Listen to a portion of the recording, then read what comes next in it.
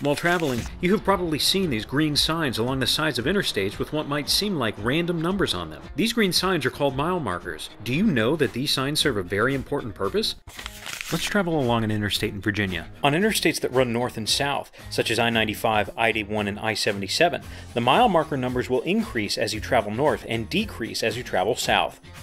If we travel along an interstate that runs east and west, such as I-64 and I-66, the numbers will increase as you travel east and decrease as you travel west.